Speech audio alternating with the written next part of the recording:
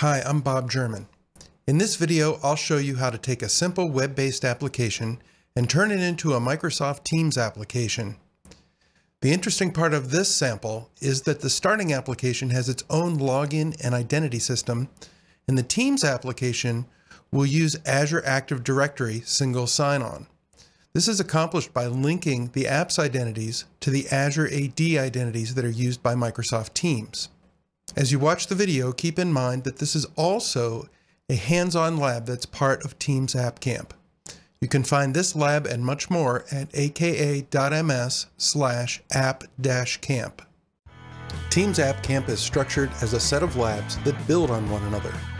You'll need to start by completing the core Teams application, which is a personal tab in Microsoft Teams that uses Azure AD single sign-on for authentication. Once you have the core Teams app working, you can do the extended labs in any order you choose based on your needs and interests. There are two paths that will give you a core Teams application. In this video, I'll show you the B path, in which you're provided with a starting app that does not use Azure AD, but it uses its own bespoke authentication scheme to log users in and authorize their access.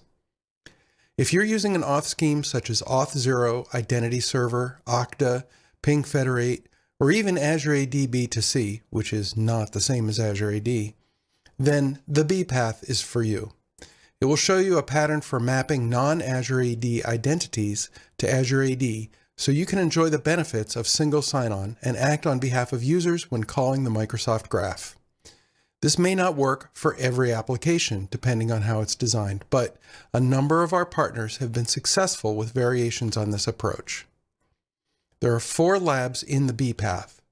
So let's start with the first one, where we'll set up the Northwind Orders application on its own.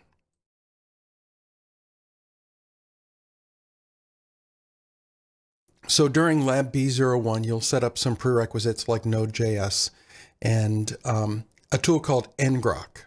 Ngrok is a tunneling tool. In this case, it's going to forward messages from your domain here, .ngrok.io, to my local host, my local web server. It's going to handle SSL termination, name resolution, and also will tunnel things from the internet into my local debug environment. This is certainly the easiest approach, and it's what we use in the lab, but if you know how to set up your own externally facing web server, you don't need to use ngrok per se, but the instructions expect it.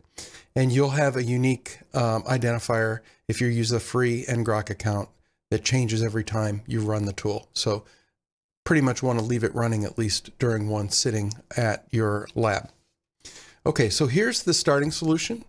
And the instructions will have you make a copy of this folder. And what I want to say is that there's no Microsoft specific technology here. This is written in vanilla JavaScript. The client side doesn't use any particular framework. It's modern JavaScript, so there's web components and some modern things, ES modules going on, but didn't want to leave out the React people or the Angular people or the Vue people or what have you. So it's kind of something that everybody should understand. And so all the pages are here along with the JavaScript that drives them, etc. The server side is written using Node Express, which is probably the most common and popular approach to the servers, to a JavaScript server. And you can also see here that we have downloaded the Northwind database using this script right here, db download.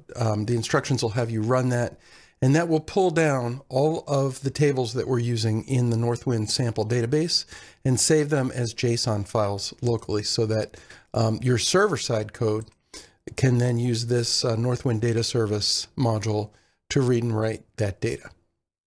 So to run the app, I'm just going to npm start,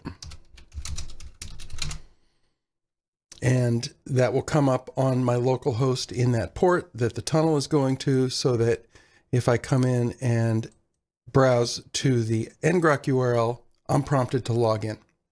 Now, the bespoke login system that's in here is extremely simplistic. It's not really secure. It's just dropping a session cookie depending on what user you log in. And in case that wasn't insecure enough, we also give you a complete list of users here, and you can just pick one and paste it in, and then we're not even checking the password, right? But what it does do is it does check the cookie and provide some authorization check on each call. And even as I go in and look at Janet's orders, these are the orders that she's associated with. So I can come in here and get a little bit of a feel of authorization going on.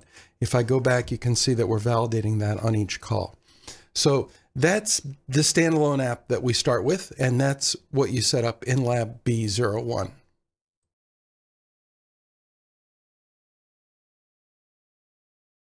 In Lab B02, we're going to make our simple app into a Teams application. And to do that, we're going to create a manifest file, much like this one. And that's going to be done by a little script that the instructions will lead you through that will take this template file and stitch values from your project environment file into here. You'll get something that looks a lot like this, only with your URLs. And you'll have tabs for orders and products defined in there with the URLs to your application via the ngrok tunnel. So if we just run it that way, however, it won't really work. You're going to get an error that basically says you're not allowed to run this app in an iframe. And most login systems would not allow you to run in an iframe. So the easiest way to address that situation is to use the Microsoft Teams JavaScript SDK. And you can see here on line 8, we're calling Microsoft Teams.authentication.authenticate, which ironically doesn't actually do any authentication. It just pops up a pop-up window, and then that's going to point to our original login page. So our login page will no longer be running in an iframe. Instead, it'll be running in a pop-up, and then everyone will be happy, except the users are still going to have to log in that way, and you're not going to get the other benefits of SSO. So let's see that working. And you can see that we get a login button because the pop-up may not work unless the user pushes a button or does some interaction, browser rules, right? And I'm in the browser now. So when I do that, I see my original login. Let me pick a user login, and it works fine. So this is the simplest and kind of shortcut approach to logging the user into your application. So essentially at this point, we have kind of two worlds. We have the Azure AD world where Microsoft Teams is, and the Microsoft Graph API, which can access all the data in Teams and the rest of Microsoft 365. User data in Azure AD, etc., is accessed via the graph. So that's one island, and then the SaaS app is another island. And we're, popping up the login and really letting the user do the integration. So what Lab B03 is going to do is improve on this by adding some identity mapping code into the SaaS application that's going to allow the user to sign in using Azure AD identities and Azure AD SSO. The first time the user logs in, we're also going to ask them to log in via the original login. So they'll, at least for a short time, be logged into both.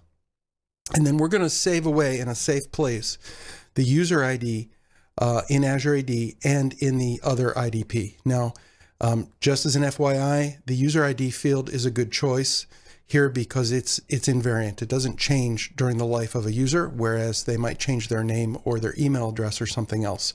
And so we're going to store that inside of our simple little JSON database. And then when the user logs in with SSO, we're going to map them over to their original user ID for the purposes of authorization. So let's see how it works.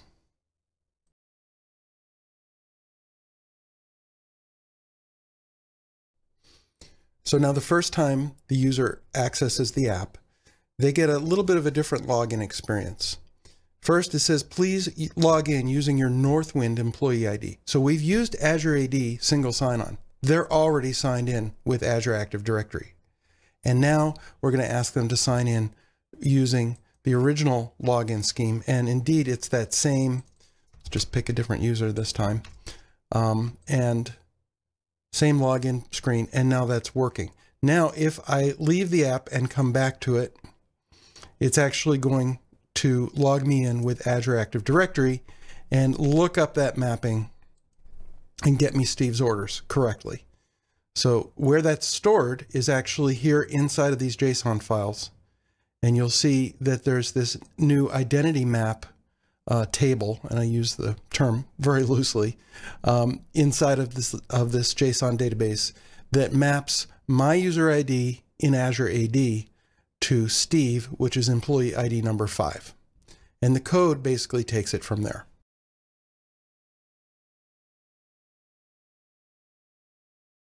And then in Lab B04, we update the user interface to use Microsoft Teams styles, and we add some code that will change the theme in our app as we change it inside of Microsoft Teams. And at that point, we actually do have our core application, and you can go ahead and begin to try some of the extended labs. Thanks for watching this App Camp lab briefing. Have fun and smooth sailing as you complete the rest of the labs.